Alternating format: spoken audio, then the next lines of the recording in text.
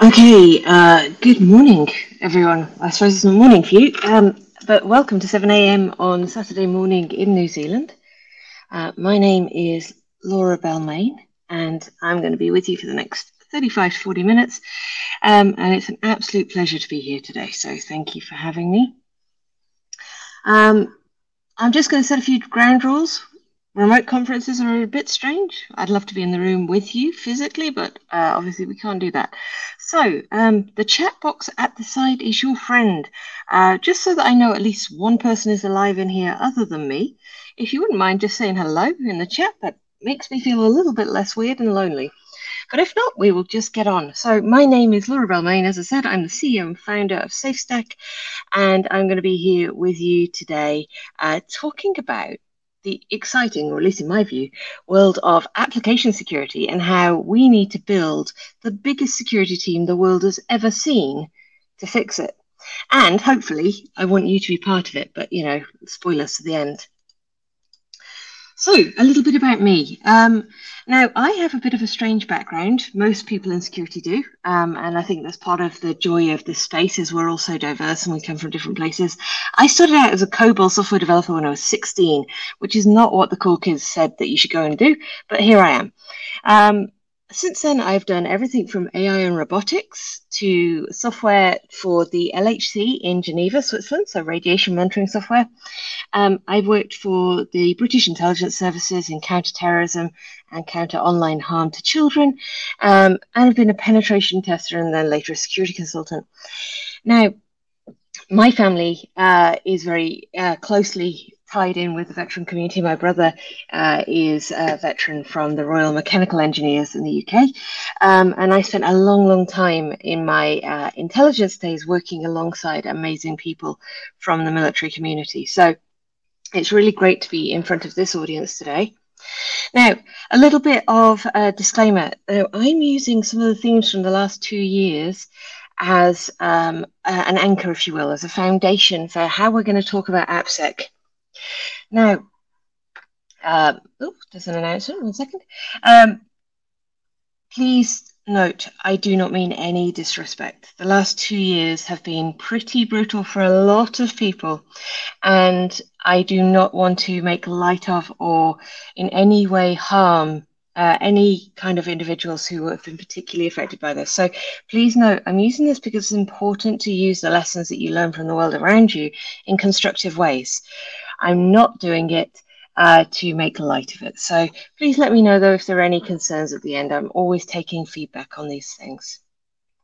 So welcome to those just joining us. Don't worry, we've just done the preamble. I'm amazing, you're amazing, you look great, and we're going to get on with it. So 30 million, where's that number even come from? I said I'm going to build a team of 30 million players. Well, there are 30 million software developers in the world right now. Now, that might be some of you. Some of you might do this full time. Some of you might do bits and pieces and just write a bit of code for fun. Some of you might not consider that being a software developer. I'm here today to tell you that whoever writes code, whether it is ugly code you wish would just go into the trash, or it's code that gets to live on a server forever, I want you to own that, because it's going to take all of us to build the software the world needs, and it's going to take all of us to fix it as well. Now, excitingly, the world of software development grows at 1.2 million individuals every year. And that's a lot. That's a huge number. Now, why is that important? Because of the scale of the problem that we're trying to solve. Now, there's a few misconceptions. I'm an application security specialist, so I live in a very small niche of cybersecurity. Now, for me, saying I work in cybersecurity is kind of like saying I live in Europe or I live in the USA. It's a big place, and just because you live in Seattle doesn't mean that you have the same experience and life as somebody who lives in Detroit. I'm guessing here, I'm not American, but I hope I'm not insulting people here. I'm from Europe. We have the same challenges. Now, in AppSec, there's this big misconception that we're already all doing this really well, and then we get horribly surprised when there's a breach and something goes wrong with one of our applications. In reality, though, our organizations aren't that mature at all. Only 2% of the code that we write is written by teams that we would consider to be really mature in application security. Another 15% ish is those who are exploring. So they're trying a bit, they're trying to figure it out, but they haven't quite got it into a coherent system or platform yet. And the rest of us, and I say us, I'm learning every single day, 83%, 82%, lots are emerging. We don't know where we are. We're starting. Some of us are just understanding the concepts of the space. Some are just dabbling, but we are at the very beginning. And that means that there's a lot of work to do. And there's a lot of work we can all do, all of us here today. So let's get back to the COVID thing and why I've used this as an analogy. Now, about 2 years ago, in April 2020, when in New Zealand, where I live, we all started getting into lockdown for the first time. Most people started their COVID experience by going and, baking sourdough or, doing whatever hobby that they had when they were locked down. And I know lockdowns were different around the world, but in New Zealand, we had pretty strict lockdown. You weren't allowed more than 5 minutes from your home on foot, which is not very far at all. While most people were having fun with sourdough, I was looking at this and going, hang on, so you tell me if one person gets sick and they have contact with 2 people, then they get sick and this exponential growth happens. This looks like something I'm familiar with. This, to me, looked a lot like information security. It looked like vulnerability. It looked like what happens when you have somebody or a system that is compromised and all of the other systems around it are put in harm's way. And so instead of sitting down and knitting or doing whatever I was supposed to do, I started thinking, how can we learn from our COVID experience to create 5 different frameworks, 5 different activities we can do to improve the quality of all software so that we can hopefully, much like we did in COVID, reduce the impact of the harm that can be done by things like breaches. So that's what we're going to talk through today. There are 5 actions you can go and do today. Now, if you're in a software role, you can go and do them right now. If you're not in a software role, but you're just getting into the space, then there's going to be lots of things here that as you migrate through your career, you're going to be able to start to apply, whether it's in AppSec or in the broader cybersecurity space. So those initiatives we have are tracing, distancing, testing, prevention, and response. And I'm going to go through those, so don't worry. We'll get to them in turn. If you have any questions, feel free to use the little panel at the side. There is a lot going on as a speaker, so I will get to them as soon as I see them. Also, this is your conference. This is your experience. So you're not just here to see people like me. You're also here to connect with the other people in this chat. So feel free to have a chat. Get stuck in. Share your experiences because that makes it richer for everyone. So let's get on to our first initiative, tracing. Now, in New Zealand, we had these amazing posters. I'm going to share them because, it gives you a bit of a view.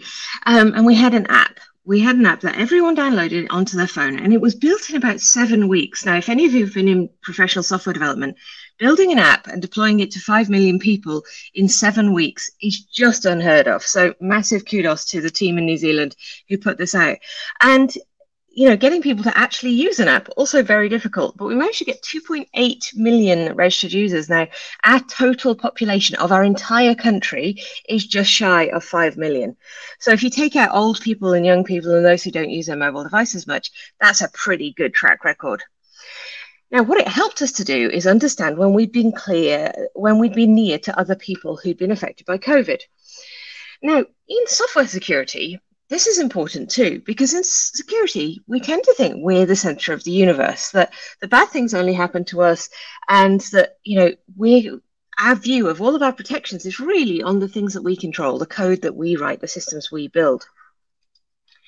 But in reality, our systems don't look anything like that. The code you build, the bit of you in the middle, is connected to hundreds of other pieces of code and technology. Now, this is a visualization. You can scan that little barcode there. I promise it's not going to send you anywhere nasty. This is showing you a screenshot of what's called Amvanka. It's a visualization written in JavaScript D3. A visualization library. And what it's showing you is the links between one package, so one piece of software, and all of the other things that are related to it. So these are packages that also call it. So one 17-line piece of software connects directly to 358 other libraries. Now, this doesn't take into account all of the projects like the code that we write that then uses one of these 358 libraries. Now, why is this relevant? Well, you remember that diagram where we had one person who sneezes and everyone gets sick? Well, this is the same thing. If one package in our ecosystem is harmed, such as this one down here, then we have a problem called transitive risk. The idea that that risk, that vulnerability, can propagate through an entire connected ecosystem. Now, I was just showing you one ecosystem. I was showing you a visualization from NPM. So that's the Node JavaScript language ecosystem. But when we build software, there are dozens of different languages we use. The ones on screen right now are our most commonly used. And as you can see from the numbers underneath each of those package manager names, they have a lot of different dependencies. So NPM has 2.3 million packages in it. I write in Python, so I look at Pippy, which is third column, top entry. So 446,000 packages. Now that means that, that's like being contact traced or being connected to a lot of people when something goes wrong. Let's talk about why that matters.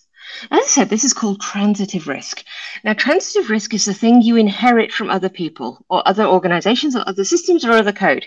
And there's transitive risk all the way through security. Apologies for the strange light. The sun is literally rising here. So you're going to get the full stripy experience, apparently. So transitive risk is what we inherit from other systems. Now, you can control the code you write, but you can't control these elements that give you transitive risk, and that's what makes security quite challenging. You're impacted and affected by all of these things outside of your sphere of influence. Okay, so your software then looks a bit like this. The code you write in the middle, and then all the things you connect to on the outside. My small company, for example, we have over 100 packages we connect to, and 100 different vendors around that we also are reliant on or communicate with. Now, each one of those gives us risk. And as Evan is saying in the chat, and there's a really great piece of legislation coming through in the US about the software bill of materials. So the idea being that we need to understand what our software is made of because we're vulnerable from it. And we're vulnerable from it in a way that's called, what we call in the security industry, a supply chain attack. But it's a fancy way of saying, why attack one hard to attack thing when you can attack one thing and get access to many others? Let me explain. Now, in April this year, a company called Heroku, so Heroku is an American company owned by Salesforce, and they host applications for a number of people. When I say a number, I mean 13 million applications. It's a pretty big deal. Of that, 9,500 of their customers pay for that service. Now, in April this year, they had a compromise. Now, if you compromise a hosting provider, such as Heroku or AWS or Azure or any of these shared services, you can potentially compromise anything that's on them. Same way if you compromise a library that all applications use, you can potentially compromise every application that uses it. So when Heroku had a bad day, this wasn't just 13 million hobby apps. People who host on Heroku include Citrix, so GoToMeeting and the video chat software we've relied on for the last 2 years. DNS Simple, so some of the underpinning technologies we build the internet on. If you can control DNS, you can really make a bad time for a lot of applications. ThinkMD, which is a frontline healthcare platform, so essentially healthcare notes, so really sensitive personal information. So this supply chain attack against one hosting provider, Heroku, has managed to give us an impact on 13 million applications. And this is huge. This is a big deal. Now, how can we get tracing and how can we turn this into a thing, a power for good for what we're doing? The first thing you need to understand is you need to understand what you're building your software from. Now, this is a picture of an open source cryptocurrency trading platform. I just Googled a random open source cryptocurrency trading program, assuming you're going to build some software that's going to use this. Please don't do that. It's a terrible idea. But let's assume anyway for fun. Now, how would you judge that this software was good to use? Well, you could do it by looking at the number of stars, I suppose. You could look at the number of commits it's had and pull requests, how active it is. But it's important that whatever checks you do, you consistently do them. So you make sure that every time you pull in a piece of software, you've evaluated it and said, hey, is this a good idea to use? Now, sometimes this can be done by automated tools, but a lot of the time, we have to do this manually as well. we have to make a judgment call because this isn't black or white. It's not a defined art. There's no way to prove the existence of bugs. Sorry, the absence of bugs. There's only a way to prove the existence of them. So if you see something that looks fine, it doesn't mean it's guaranteed secure. So when you're evaluating your libraries or any technology, I would love to think about these things. So does it have known vulnerabilities? How active is it? Is the culture of the project healthy? Do they have issues that have not been resolved? Is it on a suitable license? And then you're going to get into mapping out your ecosystem. So the step one of tracing, much like it was with COVID, is understand your relationships to other technology and software. And that way you can understand what your risk is from people compromising one or other of those pieces of your critical infrastructure.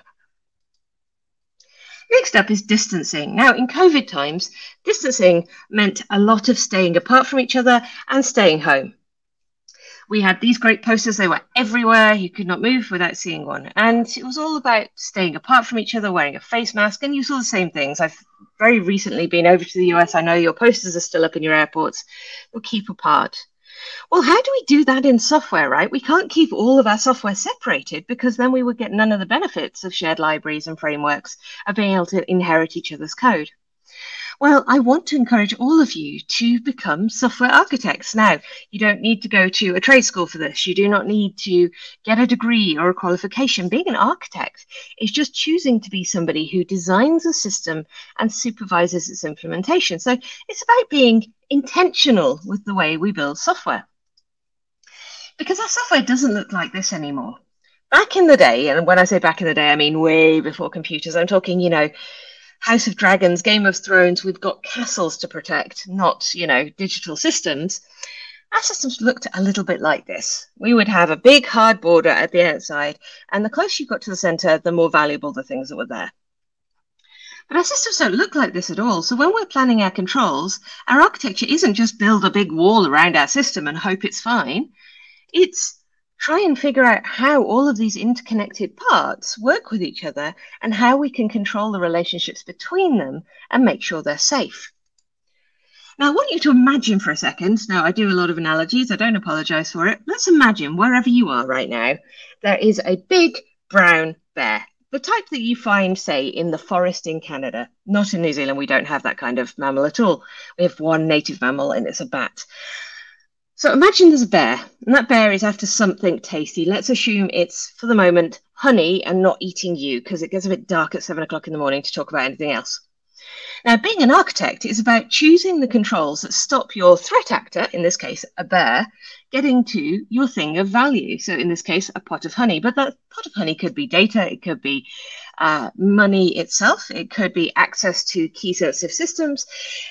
Your value is going to be different in every system. And as an architect, you understand that value and you understand the relationship of threats to it. Now, as an architect, you get to choose the controls. So, for example, we might choose to protect our honey by using a bear trap. Now, I'm in a really big empty office because it's very early on a Saturday morning. But if there was a bear coming through the door right over there right now, and I had to lay down bear traps, this is going to be a bit of a nightmare. Not only is it going to be really difficult for me to operate in here, but I'd need actually a lot of bear traps to make sure that my pot of honey was protected. So instead of just having what we would call preventative controls, so a bear trap stops the bear, we would also expand to things like detective controls. So these are things that help us identify a bad thing is happening and respond to it. And as a software architect in the security space, this is key to us not just knowing that bad things can happen, but seeing when it happens. So in my office right now, I'd put cameras up so that at least if a bear did come through the door, I'm going to have some sort of alerting and warning. So being an architect is about choosing those controls and applying them in a way to separate the thing that's going to do you harm from the things that could be done, the harm could be done too. Wow, 7 a.m. is not good for words. Apologies, team. We've got this. Right. What I'm talking about here is called zero trust. Now, please don't get caught up in the hype that is marketing on zero trust. If you Google zero trust, it's going to take you down a rabbit hole of magic devices that are going to try and save your world. The simplest way to remember zero trust is with a smile and not with cynicism. Just think that everything in the world could possibly do you harm, and everyone is going to get breached eventually. So assume that everything is sort of in trouble and just proceed accordingly. Now, that sounds very cynical and nihilistic at this time in the morning, but do you know what? It's actually kind of freeing. Because in security, if you accept that bad things are going to happen and you can't be 100% secure, you don't have to stress about, do I need to care? You start planning your defenses. You start looking at things and going, okay, all right, I am here. I have a problem. There is a problem. It looks like this. I can't control that, but I can take steps around it to change the risks, to change the likelihood. Now, in AppSec, we have these kind of controls. We have preventative, detective, and responsive. In ISO land, you might see responsive called corrective controls as well. And these are the types of things, as a security architect, you can start putting in place. When is it the right time to put a jump post in? When is it the right time to install a firewall versus doing some sanitization or encoding of my data? And you get to line up as whichever combination of these controls across your architecture as makes sense. And that's what distancing is. It's about designing our systems, understanding the components and how they fit together, then choosing the right components of our security world to protect each one of those from the things that would do them harm. Now, this diagram here is from a great free open source thing you can go and check out now. I'm going to give you some really great tips on where you can get started with this if you've never done security architecture in the software world before, or threat assessment. So things you can go and check out right now, today: no costs, no tricks, no gimmicks. OWASP Threat Dragon, which is a free tool for modeling systems, so you can draw your little diagrams that will help you do a threat assessment. The Threat Modeling Cookbook, which is what this diagram here was from. This is a set of predefined, well-reviewed design patterns for creating software. So if you're ever like, well, how do I build a payment system? I've never done this before. Have a look at this, because this is literally the design pattern for where you would put your controls if you're building a payment system, and it's free. The Threat Modeling Manifesto explains to you why security architecture is important and why threat modeling as part of that is really key. And then this last one is actually a big GitHub repo called Awesome Threat Modeling, and it is about 50 different resources you could get started with right now, today, if you wanted to understand more about threat assessment and security architecture. So get stuck in. I will share these slides afterwards if anyone is interested, so please do reach out. So if we're going to get started with distancing, we're going to design for security, we're going to embrace zero trust, and we're going to make architecture a team sport. We should be, don't do crime, but we should be planning the equivalent of a bank robbery, or trying to figure out what would happen if a bear tried to steal our honey. Because by doing that together, we make all of our systems a lot more secure. So next up, testing. In COVID land, we know this. You got symptoms, you got tested. Great, we're familiar. Now, how does this translate to our software development lifecycle? So this is our standard software development lifecycle, right? We go from having an idea over here through to deploying some code out on a server somewhere. Now, this, depending on the type of organization you are, could go in the period of just a few days. You know, we go from end to end, and in some places it could be months. In some places they deploy multiple times a day. It doesn't matter. None of that matters. What matters is that you're following a process and you can slide in some security testing at the right places. Now, at the moment, a lot of people, if they do their testing, they do it in step 4, the one labeled testing. So I'm going to make a couple of suggestions to make that even better so that we can embrace COVID thinking and test more frequently and get more value from it. So the first thing to note with testing for software security issues is that we have 2 key types of testing we're talking about. Now, I'm parking penetration testing. Those of you who are doing pen testing as a career path or wanting to get into that, that is a different team sport. That's not something we do in the software world ourselves. That's an outsourced thing. But here's 2 things in the software team we could be doing to make those pen testers sweat. One of my missions in life is to make pen testers work really hard for their money. I love you. I love pen testers everywhere. Don't take this the wrong way. But I want to make it hard for them because they enjoy the challenge. So vulnerability scanning is what we could do first. This is the equivalent of you walking into a hardware store, and on the way in, they check your temperature with one of those little head thermometers. Because checking your temperature in COVID times could be an indication you have a fever, and if you have a fever, you could be sick.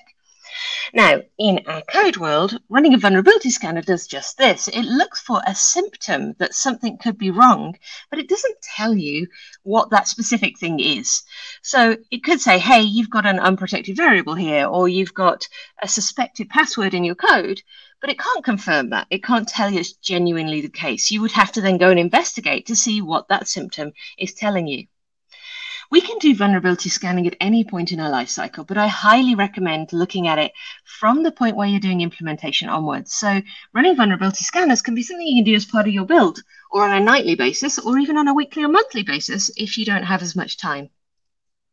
Automated testing is where we write scripts that do specific tests for us. Now, in the medical world, this is the equivalent of getting a very specific RAT test or a PCR test in COVID.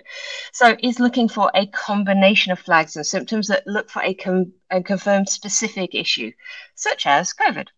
Now, in automated testing, that could be things like writing an automated test that tests the authentication system on your application, so the bit that checks the username and password. You could write a test or a series of tests that test that functionality and checks that the bounds are working, that you can't put a password in that is too short or too long, though too long is a bit complicated, don't overthink it.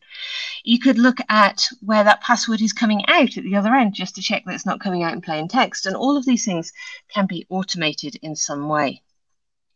Automated testing done as frequently as possible is a superpower in software security, because the more testing we have, the more chance we are we're going to spot this bad thing before it goes out into our production systems. So when can we do this testing? Well, there's a few things to bear in mind here. Now, if you're already in the software space, this will make more sense. If you're not in the software space, there's going to be some terms here I'm going to try and explain. But if there's anything unclear, please come back to me. So we can run them manually. We could just do it on demand. And if you're at the very beginning of your journey, you're just starting out in software, then doing it manually is just fine. There's some great free open source tools you can use for this. So check out things like WhatsApp. These are tools that you can go run when you want to, when you're ready to act on the information. We can run them in parallel. So that means if you've got an automated software deployment pipeline, we can run another pipeline alongside that does these security checks as we go, and then check in every so often to see if the results are good. Now, that can be good because it doesn't slow down your development, but it can be bad that you've now got two places to manage. So bear that in mind. Finally, we can run them integrated. So if you have a CI/CD pipeline, which is a continuous integration, continuous deployment pipeline, basically an automation pipeline that keeps building your software and keeps putting it on the server whenever you hit commit or go, whatever your button is labeled, we can put it in line. So before our code actually reaches anywhere sensitive at all, we can run security tests, which is wonderful. This is the equivalent of checking your temperature before you leave the house. If you've got a fever, then you may as well just stay home and just check you're going to be okay. So with our testing, the key messages here is there's different types of testing that give you different levels of confidence. Our vulnerability scanning gives us a light degree of confidence because it's not a comprehensive test, but it does give you an indication something's not right. With our automated testing, they're much more comprehensive, and they're going to tell you specifically what is wrong. So use them at the right time in the right place. Now, there is a little list in the slides. Like I said, I'll share these at the end. If you want to consider what to test for and looking at tools for this space, there's some things to consider. So how can you get started with this? Well, you can automate some dependency checking. Do you remember at the start we said we'd have all of these things in our software bill of materials, or this list of software our software is made of? Well, we can check all of those and just run scans against them. Fantastic. Easy. Job done. We can have a look at our legacy projects. So if you're working with any old systems, go run a scan against them. You may not be able to fix them in the same way, but have a run. If you're just playing with code at the moment, you're just starting out, then run against that too, because learning security from day one is far, far easier than learning it once you've been doing it for 10 years. And then make it break. So when you've finally got your head around security testing or vulnerability scanning, put it as close to your commit or your deployment as possible, so that if it finds a problem, it is going to stop things and alert you, because you don't want to proceed if there's danger ahead. Next up, prevention. How are we doing? We all good? If you are listening at home and want to just make sure you're alive, I'm just doing a little bit of a health check here. There's a little emoji symbol down at the bottom. I would love you to post your favorite emoji, or the one that's closest to your mouse, just so I can see that there's people still here. I can see there's 30 people here, but you know, again, it's very quiet. There we go. Hello. See, I see you all beautiful people. Right. Okay. Number 4. Let's talk about prevention. Now, I'm not here to talk about whether vaccination is a good thing or a bad thing. I am pro-vax, but this is not what we're here for. We're talking about, in COVID times, prevention was vaccination for a great number of our people. So how do we take this lesson from COVID and we take it into our software? Well, it all comes down to patching. Now, patching is super easy, right? Yeah, of course it is. We're all super up to date all the time, and we're so totally on top of our patching, it's not even an issue. Except that it really is, because patching is a nightmare for all of us. It's one of the security controls that we suggest the most often. Just patch your stuff, but without the understanding that patching, particularly in software, is incredibly difficult. Now, if every piece of software you're using, every library, is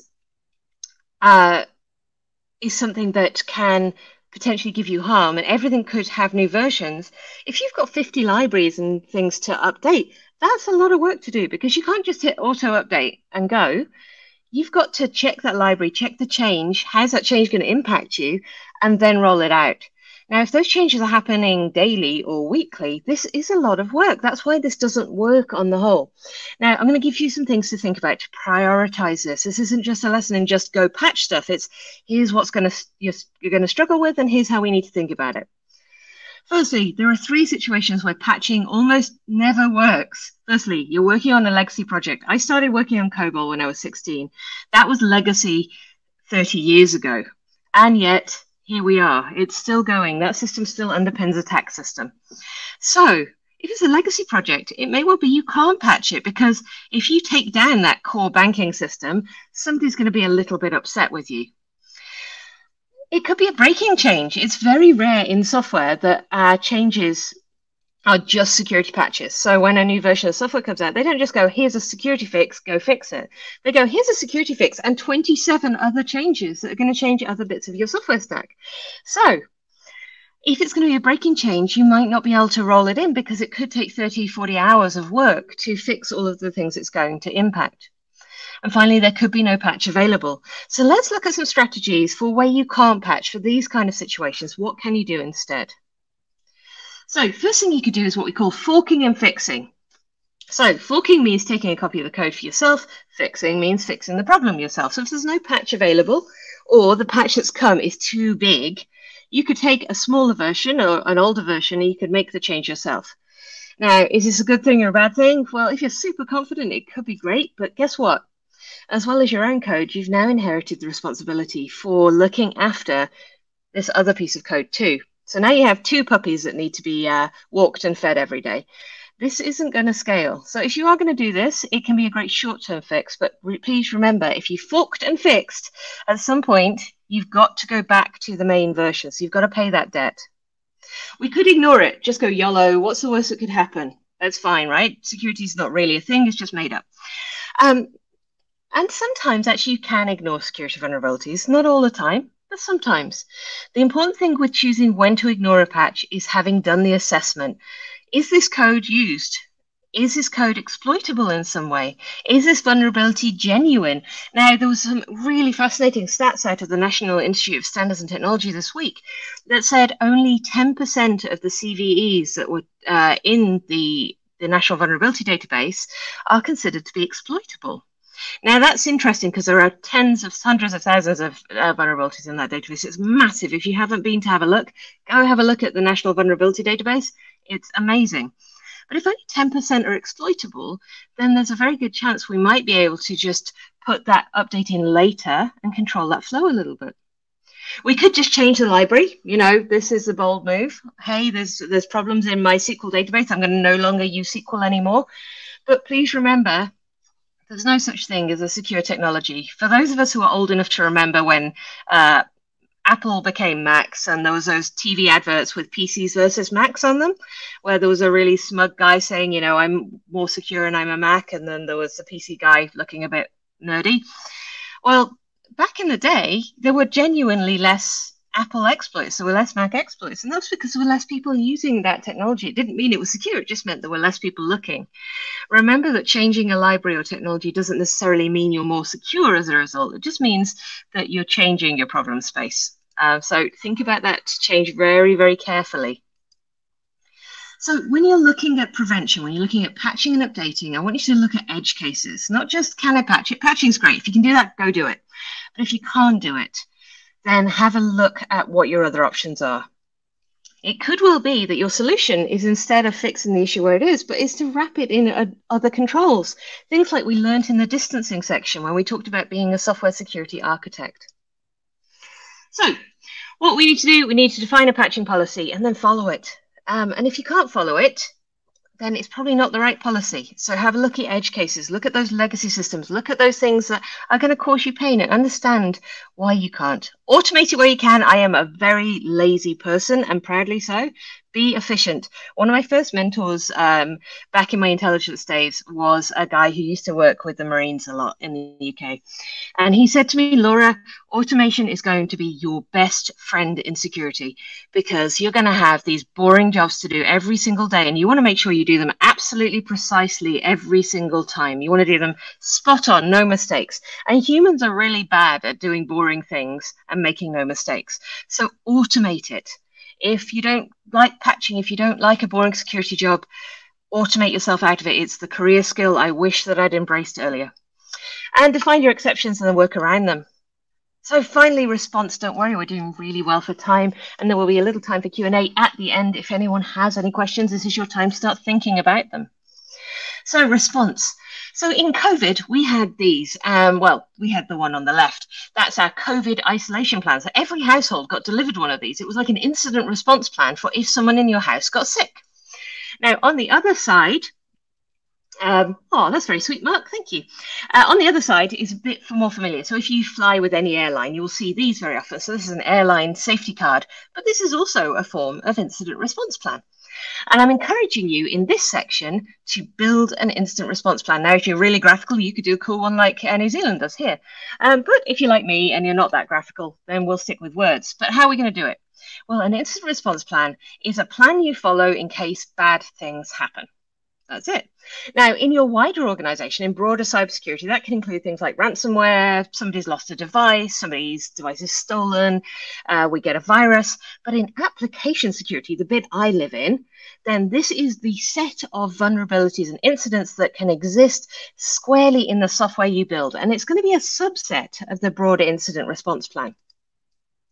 Now, incident response plans are I find them very, very useful because I like having a plan in case of emergency. But they always have 4 stages. They have identification. So know a bad thing is happening. Seems pretty logical, right? You can't respond and trigger your plan if you don't know that's happening. Verification. Check it's happening. So is this thing legitimately a problem? Now, you might consider this if you look at your background. For any of you who are veterans joining us today, if any of you ever did triage training or battlefield first aid, this is where I learned a lot of my verification, was the idea that you had to have a review, check it really was an issue, and you had to make some sort of priority call on how you're going to address it.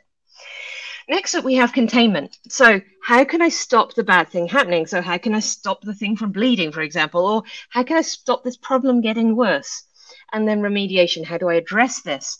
Now, remember that remediation doesn't exist on its own as a final step. It's only ever a loop to get you back to verification, because you have to check that that thing has, awesome. Good to know that I'm not the only one who's been through that training. So that remediation has to go back to verification, because we have to check that we actually fix the problem, because just because you put a band-aid on it does not mean you address the problem. So that's an incident response plan. You know this stuff already because you've done it in other places. All we're doing is we're applying it to the software world. So let's think about an example. So in identification, say, for example, we run an application and there's been a phone call to our call center. Hey there, I think my account's been compromised and I can see suspicious transactions on it. Okay, so we've had our identification. We've got somebody from our support desk has said, hey, there's a problem here. Now, at this point, we get into verification. Is it a big problem? How big is it? So we start asking questions like, well, how many calls has there been on this? Is it just this one person? How long has it been going on? And we start looking for the information so we can make a judgment call.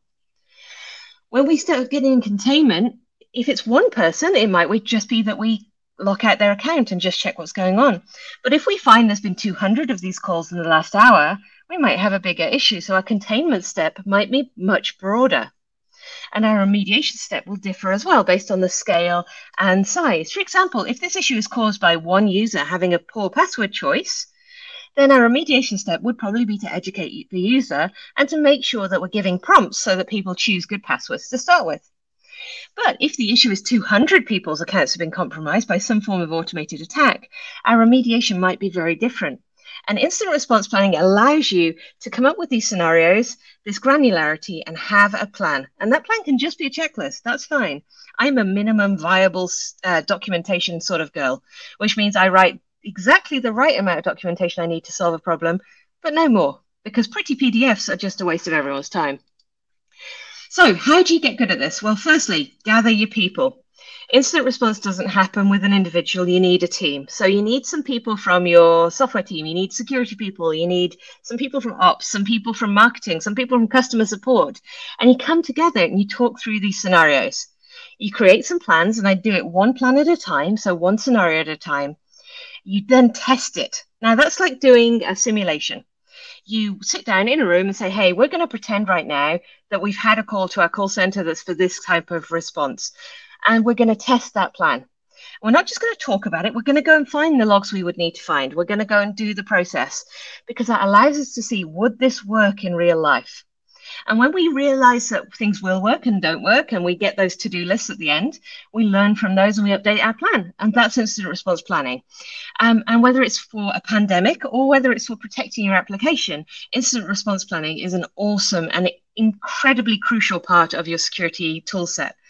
I would actually argue that in most roles, the most important first document you can ever build is your incident response plan, because you can almost always guarantee that something bad will happen one day. So you're going to need that one. The rest, you're going to get to it in time. Start with your incident response.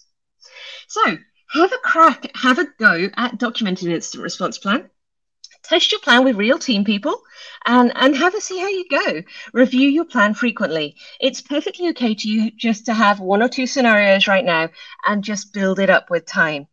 This tool, this incident response plan, is really, really important for your understanding, not just what you would do if something went wrong, but remember your training from your background. Having a plan means you don't panic under stress. It means you act in a coordinated and repeatable way, in a way that's going to minimize the impact of the event and get you back and up and running as quickly as possible. This is where your background is going to be a superpower. So, all of these things, tracing, distancing, testing, prevention or response, have all come from a really bleak 2 years. You know, there was incredible harm to people, and I'm not going to understate that. But let's see this as an opportunity to take some messages from things that have directly impacted all of us and apply it to the way we build software. And if we do that, then perhaps we can embrace the idea that to keep ourselves safe and the software we build safe, we need to keep all software safe. And to do that, this shared sense of mission and purpose, we need a team of 30 million people. And so I guess my call to action for all of you joining me today is come and join the team. You don't have to be a 10-year veteran of software development to be part of this team. You just have to want to make sure that all the amazing technology we're building today that's changing the world in unspeakable ways. So from sending people to Mars to robot doctors to little tiny patrolling robot pups and everything in between. If you care about that, then join this team and let's see if we can turn some bleak lessons from a bad period into something positive that will improve the quality of all of our software going forward. So these are my contact details. You can find me here. You can also find me on Twitter and on LinkedIn. I do welcome your invites to connect on LinkedIn. I'm always happy to chat. Your questions are welcomed in the Q&A tab or in the main chat tab if you're just, feeling that way. We have a couple of minutes remaining and I'll hang around if there's any questions. And if not, it's been wonderful to see you all today. Thank you so much for your comments in the chat. It made me feel less alone. And I hope you enjoy the rest of your conference. Thank you.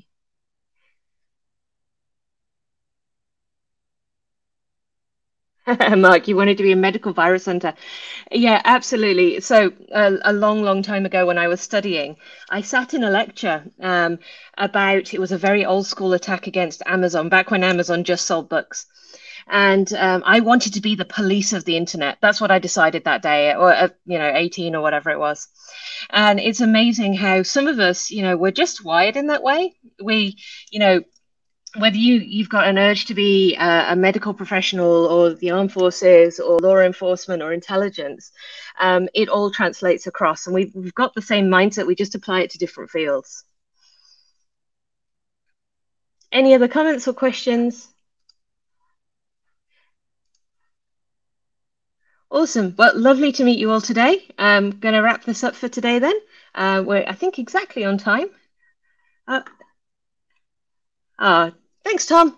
Yep, for those of you who are on this who don't know, SafeStack, my company, we provide free access to all of our training for members of VetSec. So if you do want to come and take some courses, please contact Tom and the team and they will help get you set up.